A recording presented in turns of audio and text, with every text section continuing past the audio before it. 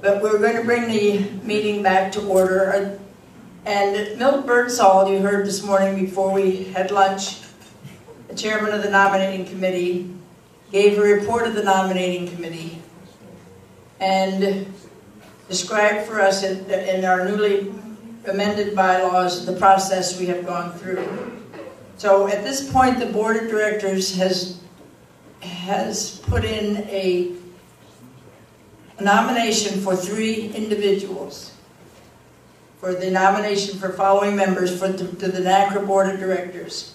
Peter Straub, resident of Green Spring Village in Smithfield, Virginia, who cannot be with us today. Then number 2 is Jean Hurley. If you'll just stand a minute, Jean, who's a resident of Westminster, Canterbury on Chesapeake Bay in Virginia. And so she is the second candidate. And the third one is John Paul Dulcimer, Florida, and a resident of John Knox Village in Pompano Beach, Florida.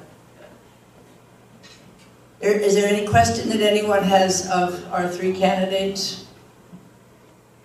Seeing none, all in favor of the nomination of Peter Straub from Virginia, Jean Hurley from Virginia, and John Dulcimer from Florida.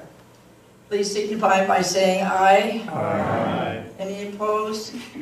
So these candidates are now duly elected members of NaCCRA Board of Directors. And